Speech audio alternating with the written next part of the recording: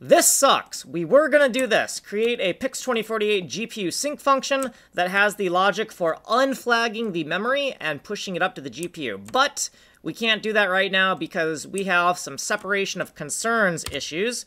We created Gpudata and Gpusync to fix that concern. It needs to be beneath Pix2048, and it needs to be above Tileboy and ArtGirl, because both Tileboy and ArtGirl will want to do GPU syncing. The GPU syncing kind of needs to be broken up into Gpudata and Gpusync for reasons.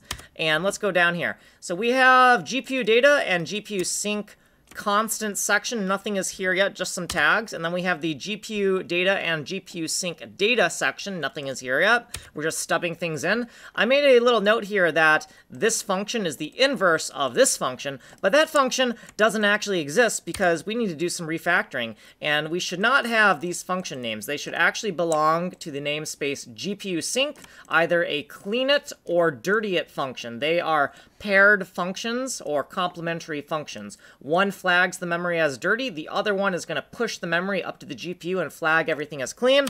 Down here is where we're going to put the functions for Gpudata right here, and then here is where we're going to put the functions for Gpusync right here. We might not end up having any functions for Gpudata, but we need to have a very rigid code structure that has uniformity in how everything is laid out. So ArtGirl tick is doing this right now, and this is a violation of our separation of concerns. So if crash on vital to do is turned on, we're going to crash right here to remind ourselves that this needs some fucking attention. Then down here we have some tags for some stuff, and then we have what we did previously, and then we have our footnotes of why we're doing what we're doing, and then we have what we did in this video. You have to pause here if you want to read that because we do not have time. If you want a longer explanation, you can go to the longer playlist. You are on the short playlist. You can get the source code here. You can email me here. This has been video number 226, described by the number in the bottom right-hand corner. You have been on video number 226, Refactor GPU and Gpusync Part 1. Like, subscribe, give me coffee.